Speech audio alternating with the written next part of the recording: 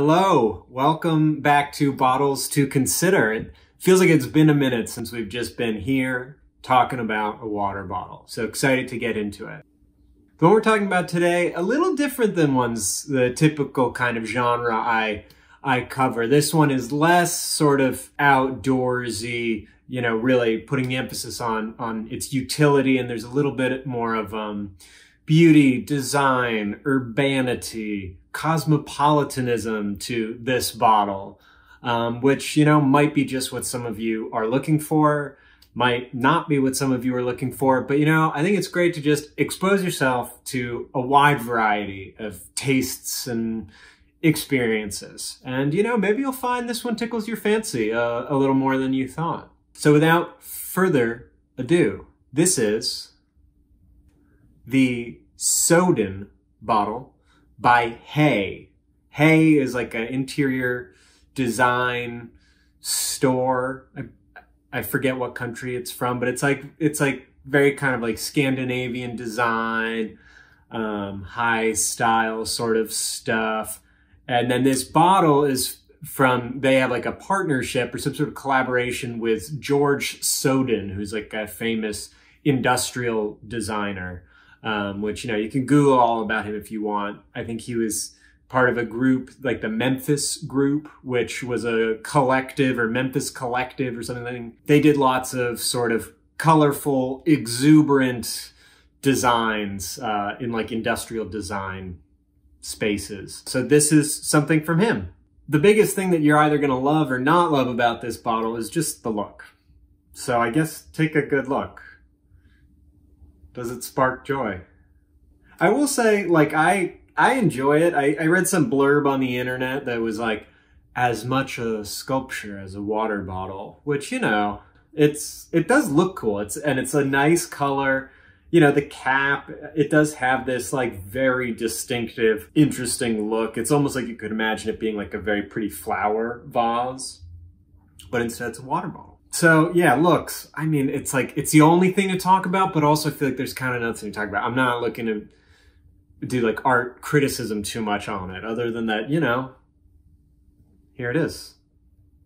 But so let's get into more of the form and practicality of it, because I feel like that's just where I have the strongest feelings. And like, if someone else wants to leave in the comments some real, you know, artistic critiques as a work of design, I would love to hear it. It's just, yeah, not what kind of comes up fastest for me. It's got a little rubber bottom, which again, could be nice or not nice depending on your preferences. It's nice because it doesn't clink as much when you, right? It doesn't, it's a muted sound.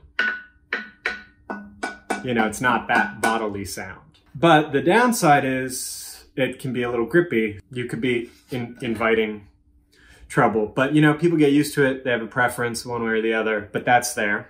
The other thing is, maybe you could hear from the gong-ish sound, it is insulated. I found it does a good job. Again, I'm just not, someday maybe I'll do some real testing, you know, does it stay this temperature for this many hours? Yeah, it just doesn't often feel to me like the most important feature. I feel like at this point, a lot of the technology in there is quite good.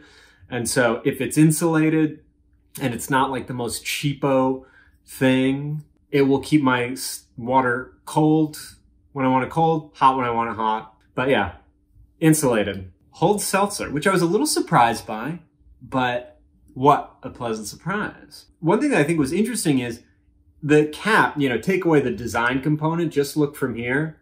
Very similar cap to the Swell bottles. They sort of go very deep into the bottle, and the gasket is at the bottom.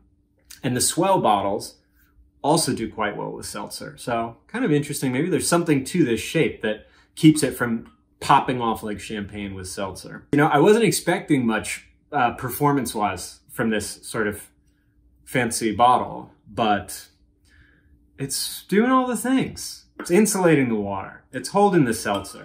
It's plenty leak-proof. A lot of ways I was quite impressed.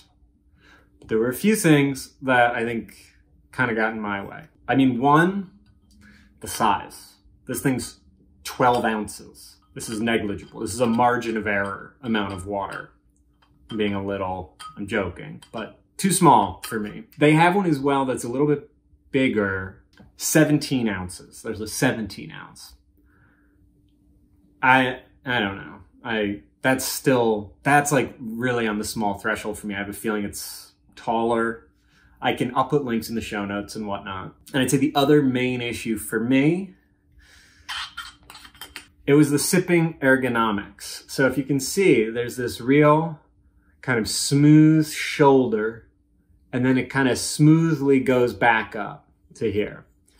And I just found it weird to drink from. On one hand, your mouth, it's nice. This ends up being like a little lip shelf, but something about the size of it combined with the curviness, I don't know. It's like my lips felt squished as I was drinking from it. Yeah, hard to describe and could be very like biometrically based. But I do think there's something, you can see, this is not what I think most water bottles look like towards the top. And I'm just wondering if perhaps there's a reason why. You know, it looks cool, but maybe this is not ideal for going up against most people's mouths. Aside from that, the only real con, I would say, although honestly it's not even that much of a con, is the price. This 12 ounce one is $35 and the 17 ounce is $40. You can probably find that cheaper maybe on other corners of the internet, but that's how much it is on Hay's website, which is like the place that's selling this from the designer. And honestly though, 40 bucks for a 17 ounce bottle, that's like in line with a Hydro Flask, a Yeti, you know, the like high-end outdoorsy bottles. Other pros, just a few final ones to wrap it up. The finish is nice. There are lots of cool colors online. The bottom line is, if this looks cool to you and you feel like it would really bring you joy to have this as a water bottle, make sure it's not funky feeling on your mouth. But aside from that, like, it's just like a good bottle that checks all the boxes. Like, we've found a high design bottle that actually seems to do all the stuff, which is great. So anyhow, but thought I'd share it. It's a very different thing. I'll put links to where you can find it. You know, leave in the comments if there are any other kinds of bottles you'd like to see tested and reviewed. You know, I read all the comments. I love hearing from people about water bottles. It's so fun. And yeah, other than that, please like and subscribe. It's like very helpful to me. And I will just see you next time. Bye.